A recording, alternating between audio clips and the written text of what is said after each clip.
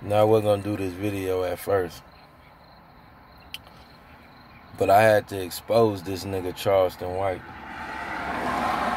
Man, you get online, you get on your YouTube, do lives, and I get it. You talk about these rap niggas who bleed in the culture. Yeah, talk about them raggedy ass niggas. You know what I'm saying? They ain't doing nothing for the culture.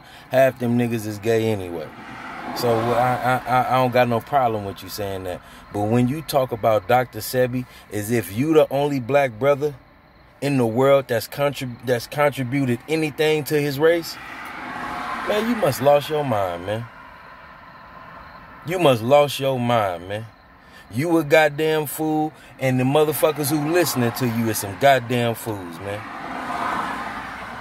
You act like Texas, nigga. I don't give a fuck about what you did in Texas, nigga. You done lost your mind, man. You is not the only black man that's done something in this world, man.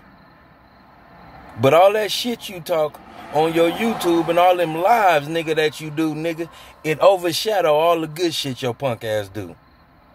And it make you look like a punk ass bitch. So, man, this is a message for Charleston White, man. Stop being somebody other than you, nigga.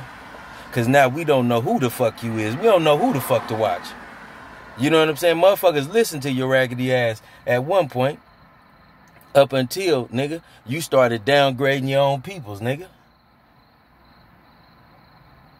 Man, you need to grow the fuck up, man. You know what I'm saying? And I sit back and really laugh at your dumb ass, man. You know what I'm saying? And all the fans that subscribing to you silly than a motherfucker.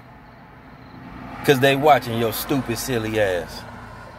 Nigga, I wish I would watch none other video talking about boycott. We need to boycott Johnny Dang and boycott your dumb ass, nigga.